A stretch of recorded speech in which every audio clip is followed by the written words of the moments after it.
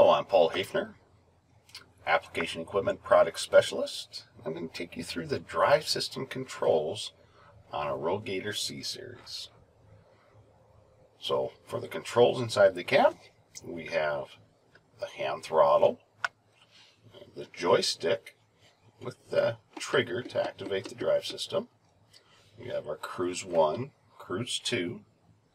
Over here on the side, the orange switches are for the drive system. We have our increase and decrease for the cruise control. We have our TMS on-off, our field and road switch, as well as the parking brake. So to engage the drive system, first we will turn off the parking brake. We'll turn on TMS for the engine control. And then on the joystick, we'll depress the trigger and then move the handle in the direction that you wish to travel. So we'll move it forward. As soon as the transmission is engaged and the machine starts to move, we can release the trigger. And then to speed up, simply pushing the handle ahead. To slow down, you'll pull the machine or the handle back to slow the machine down. Once the machine is stopped, if you want to change directions, depress the trigger, pull back into reverse. Once it's engaged in reverse, you pull back to accelerate in reverse. You'll push forward to slow the machine down. Another way that you can change directions is using the shuttle shift. So if I'm in forward travel and I want to use the shuttle shift, return the handle back to the neutral position, depress the trigger, slide the handle to the left, and then release the trigger and bring the handle back. The machine will slow down, change directions, and start backing up. It'll go to whatever speed that we have programmed in for the shuttle shift. After it's backed up far enough, depress the trigger, slide it to the left again, and then it will slow down in reverse, switch you back to forward, and take you up to your desired speed. We'll now go over some of the drive system settings that are going to be found in the AccuTerminal. In the upper right hand corner of the AccuTerminal, you will see that we have a field icon as well as Cruise 1 and Cruise 2. The field icon and the cruise will change when I go into road mode. So now the icon is changed to the road symbol.